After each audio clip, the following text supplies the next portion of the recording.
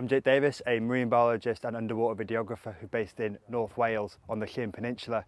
And over the last 6 or so years I've been involved with Project Seagrass as a volunteer, as a regional ambassador and recently a trustee to the charity. Project Seagrass is a charity which aims to educate, inspire and also carry out research to seagrass, not just around the UK but all around the world. And as part of their research they undertake quite a bit of it here in Porthdinllaen on the Llŷn Peninsula, which is one of the densest and largest found off the Welsh coast. As part of Project Seagrass work, they do an element of restoration where over the last few years they've been collecting seeds from multiple beds across the UK, as well as Porthdinllaen, where they've been coming during the summer period to do the seed collections, where they will then take these seeds back to the lab and they'll germinate them there and then they'll plant them in where they have been doing in Pembrokeshire, in Dale, where they've been doing a hectare worth of seagrass planting. And it's been a really successful project over the last couple of years. So Project Seagrass aims to inspire both the public, divers and everyone to get involved with seagrass conservation, where they have different parts so they can educate schools, pupils and all generations about the seagrass and the importance of this amazing habitat, but also carry out fundamental research to better understand seagrass meadows all over the world, where ultimately one of the aims is to restore seagrass meadows back around the coasts of the UK and wider fields. So Porthdinllaen, where we're at as part of the expedition WET, is somewhere I grew up and spent a lot of my childhood swimming around this bay itself, which is behind me, which is where the seagrass is found. And as a child I remember many memories in the summer just exploring and seeing so many different marine life and marine creatures that are found as part of this habitat, not knowing how important it was until years later when I got involved with Project Seagrass as a volunteer, helping them do their surveys intertidally and underwater, doing subtidal surveys. But as years gone by I've done more surveys to help Project Seagrass better understand the seagrass meadows, and it's been really important, and I've then helped to educate and inspire the wider communities on the importance of seagrass as an underwater videographer. So linking my passion of marine biology and videography together to really show people how amazing this habitat is and the amazing benefits that it holds. With Project Seagrass they carry out a variety of different surveys, and there's always opportunities for divers or even snorkelers or anyone else who's interested in seagrass conservation to get involved with these different projects. But one thing divers can do if they haven't done already is head down to a local seagrass bed and actually explore it themselves and see how amazing these habitats are. But whilst they're there, they can actually take, if they get any photos or videos, you can go online to Seagrass Spotter and put your observation in there, which is a map that has seagrass sightings from across the globe. So if you don't know what the species is, from the UK we only have 2 species, but around the world you can then explore the different species in that area. So it's not just here in your local patch, you can go when you're on holiday, you can actually submit your seagrass sightings to the Seagrass Spotter online. Like many habitats when you're diving, you don't want to disturb it too much. Just as always, just take it gentle through it and just explore it, and don't try and fin too hard or pull parts of the seagrass out, because it is quite a fragile habitat, but also it is quite robust too. But it's better as a diver to reduce the impact you have when you're under there, but really enjoy the habitat because it is breathtaking. And for the UK diving, it takes you to a different country almost, because it can be amazing conditions in there. So as part of the expedition WET, where we explored the seagrass, snorkeling rather than diving, which is always, both options are really good, but in this type of bay, Porthdinllaen itself, it's really nice to actually snorkel it too. Less gear, but also very shallow. Unfortunately, we didn't have the best conditions here this time because of the wind was in the wrong direction. So it's quite muddy, but it's always recommended if you ever get an opportunity to dive a seagrass or snorkel a seagrass to go there, because it is incredible to dive and it really is exciting, and it's important to see how important this habitat really is.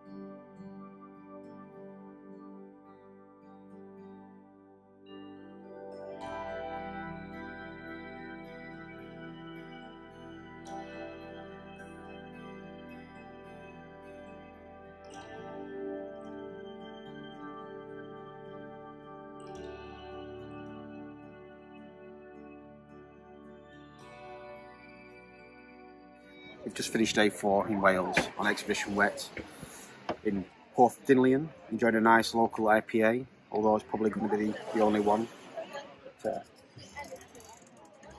We've had a bit of an overcast, windy day. We've been into the bay. Jake's taken us round to see Project Seagrass. The tide was out, so we could walk out quite far, probably about knee deep. So it's great for families to get out there and get, take the kids out there and see what's living in the seagrass. There's plenty of evidence of life down there with cat sharks. There's been a few carcasses washed up with some jawbone there, which I'm going to take to my kids' school so they can all see bits of the marine life that's around here. There's some thornback ray egg cases, spotted cat shark egg case. So there's definitely evidence of plenty of life in there. Just a shame the water wasn't as clear as we'd have liked it to have been. But we've got some footage which we're going to go back now to the campsite and review and get our gear ready for tomorrow's diving. See you then.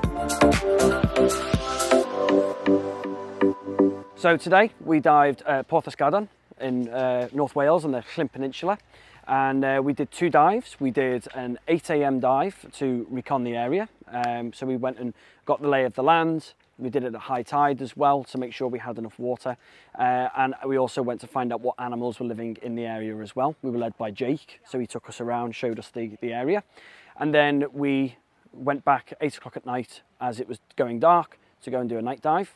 Obviously night dives very different from a day dive, so we knew that there'd be a lot more life that would come out that wouldn't come out in the day.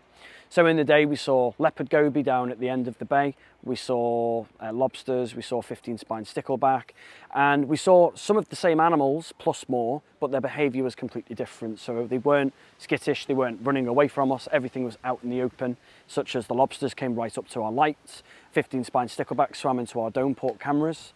We had cat sharks, and one of the divers saw a European eel as well, which is really exciting due to their conservation status as well.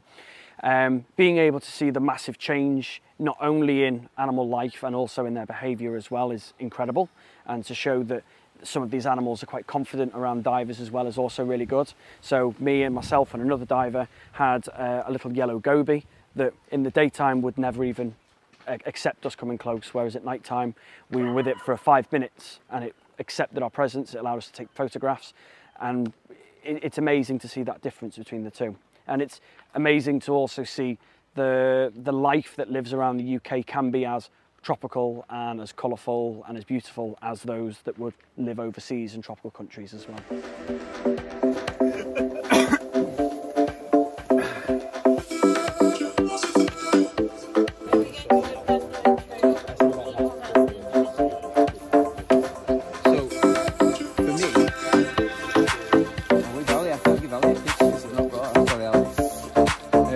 For me, I'd probably say my back in the van with all the dive.